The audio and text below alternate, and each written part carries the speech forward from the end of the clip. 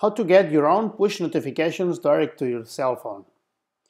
We're going to have an example triggering a low toner alarm from your printer with AMR software. First of all, you need to trigger. You need our software to trigger the alarm when a low toner comes into your printer.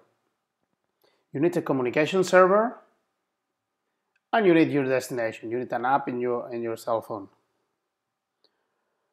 Step by step, you have to buy the pushover app. Why this one? We've chosen this one because you only pay the app and the service is free forever.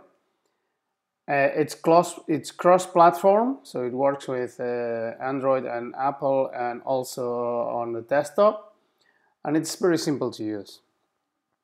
So you have to sign up for a free account because you already have paid the app, and you'll get a code like this for it's your unique ID just for your account.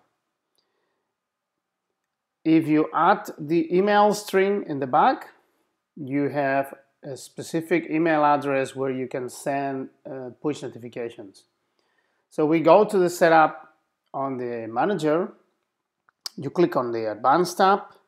Make sure you see the email too in the bottom window. And then you just type in the email address in the cell. Save it.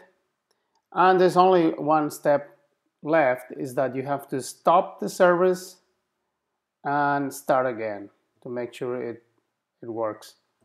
And voila, you have a monitor in your printer.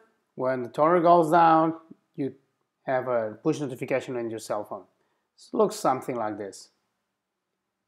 Thank you. You can see more at amytoreading.com.